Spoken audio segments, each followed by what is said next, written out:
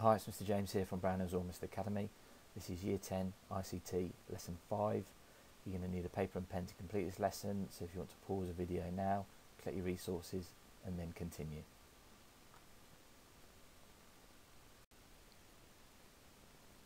What I'd like you to do is draw a simple diagram which has got method, advantages and disadvantages going across the top, and then there's enough space underneath to write about 8 different sections.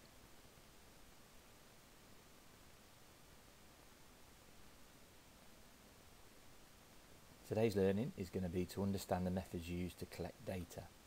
The do now task is as follows. Can you name 5 different methods that can be used to collect data? So there's a bit of a clue underneath for one of the answers.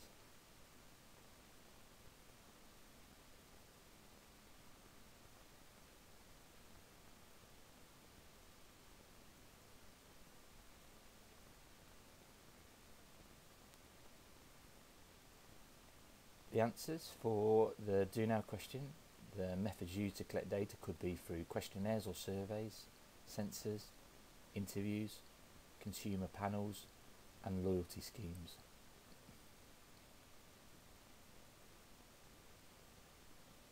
Bit of a recap for you. Data must be processed to become information. Information is in context, but data has no context. Information is data which can be coded, structured and has context. So data alone needs to have a bit more information with it in order for it to be understood. The methods used to collect data and store information.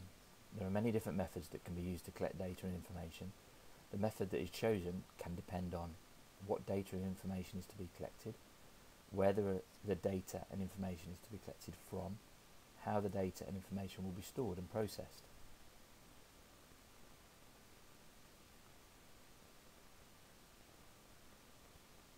Data collection methods. We've got questionnaires, and this can be either done online or it can be done as a paper version, which is classed as a hard copy. People fill in questionnaires themselves, and there might be a mixture of open and closed questions. Emails, online method of communicating with other people. Sometimes the email might have a questionnaire attached to it. There are sensors. This is when people collect data automatically and send it to a computer. It can be collected on a regular interval, so it might be a sensor that's connected to maybe the entrance to a bus and counts the amount of people going on and off. There are interviews. This could be done one-to-one. The interviewer writes the response. However, the problem is it can be quite time consuming. Consumer panels. This is a sample of customers who buy a particular type of product, and then their behaviour represents part of the public. So there might be a consumer panel for a new flavour of crisps, and you can see the response to them tasting the crisps. Loyalty schemes. Many shops now have these loyalty cards. What they do with the information is that they collect information about how often you shop in, how much you spend, and that's connected with your name, address, email and telephone number so that they can contact you. There are also statistical reports. These are reports that are produced by the government. So for example, with the COVID-19, there's data that's produced every day about deaths and how many people have been tested, etc. There's also secondary research. The internet browser performs a search for you, so you can type in anything and that's the research done for you.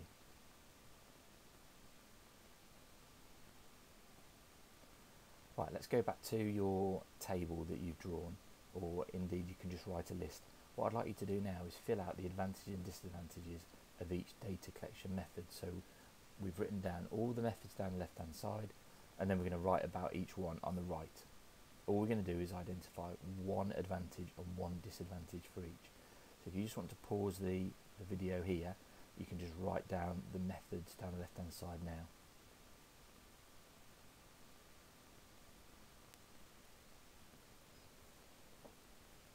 So firstly, we've got questionnaires. They are quick and simple to gather information from. However, the disadvantage are that people might not be willing to fill them in or take time to fill them in. Emails, the questionnaires can be easily attached to the email, but again, there might be limited response. The emails might get lost as well. Sensors. They can gather data where humans cannot. They can be quite useful in hospitals. They can be used in dangerous areas to collect data. However, if the technology breaks down, then they become not very dependable upon. Interviews, you can gather detailed information. That's the advantage. The disadvantage is that they take a long time to interview people. Consumer panels. This is a very inexpensive way of collecting data. However, the disadvantage is that it might not be a full representation of the whole of the public.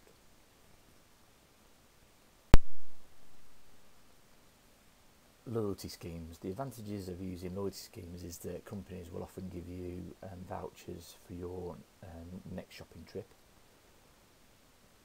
However, the disadvantage of loyalty schemes is that it often rewards people for spending possibly more money than they actually need to spend. So there's always that advertisement of, if you spend over £100, then you'll get £20 back.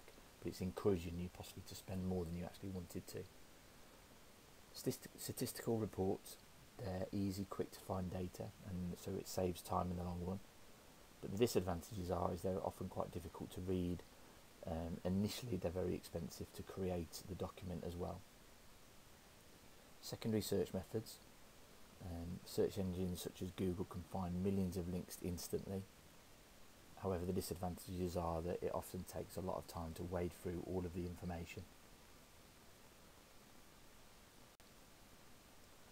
Let's have a quick look at an exam question. A retro games company would like a questionnaire design to give out to customers. It will have the company logo at the top and consist of questions to find out age groups of customers, how often customers would play the games and their favourite games, which Microsoft software would be the best to use and why. You want to pause the video clip here and answer the question, and then I'll go through the answer.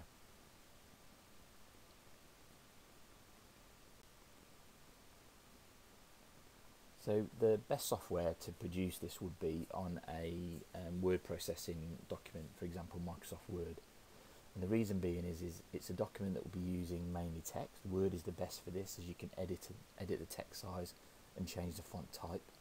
You can use the header or footer to put the logo of the company in, and you can also easily insert a table. So Microsoft Word would be the best.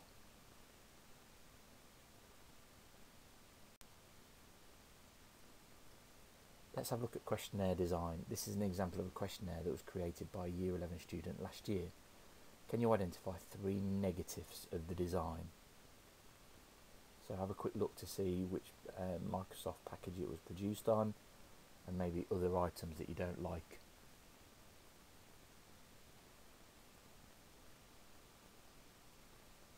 So the 3 things that I've identified is that there's no colour used, so it doesn't really stand out. There's no company logo used, and it's not very eye-catching. Now, in terms of all of those things that have been identified, that doesn't necessarily make it a bad questionnaire, but it has been produced on Excel as well, which isn't necessarily the best one to produce a questionnaire on. It does allow you to use the text boxes quite easily, or the cells, but using Word would be a lot more efficient, and also it would look a lot more presentable.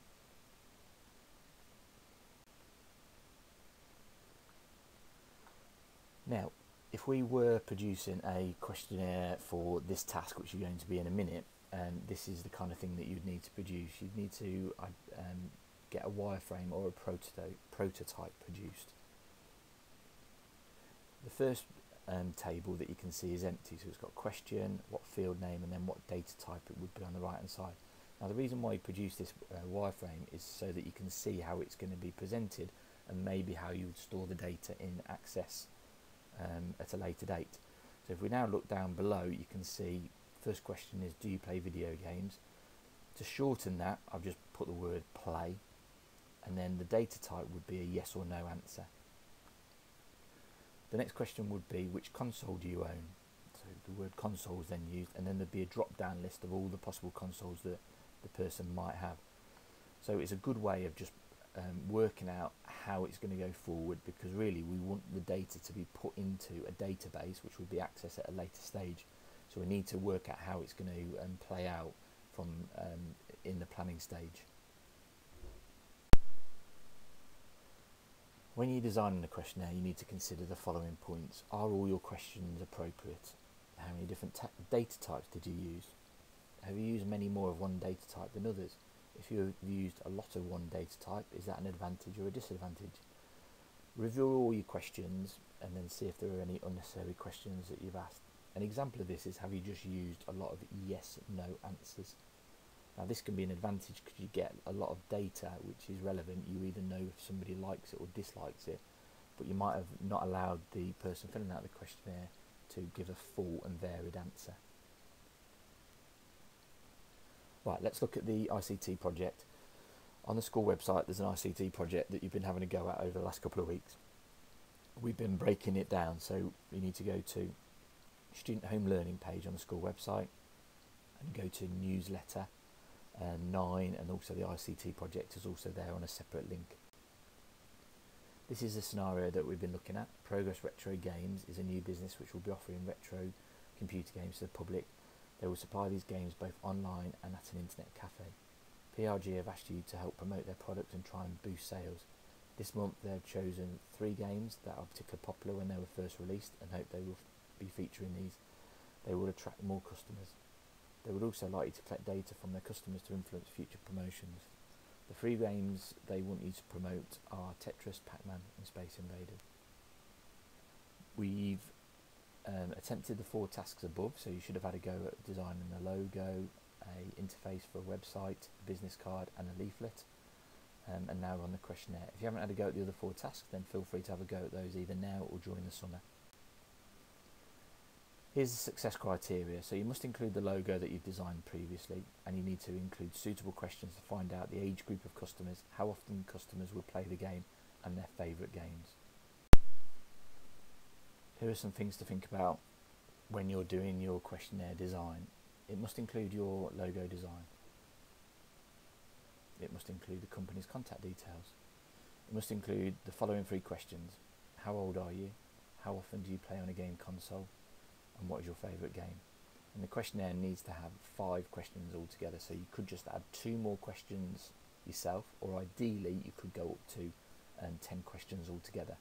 I want you to design it on Microsoft Word. However, if you haven't got access to Microsoft, then you could just do it on a piece of paper and take a picture of it. And then please can you email your questionnaires to ict@brownhills.walsall.sch.uk. Now, if that email doesn't work, then just keep hold of it, and then you can show me when we get back in September. Here's an example of a questionnaire design on the right hand side. So we've got the logo at the top, we've got questionnaire written across the middle, and then we've got the questions and how it will be laid out. And then I've also added the company's information at the bottom. Good luck with the questionnaire design, and I look forward to seeing them.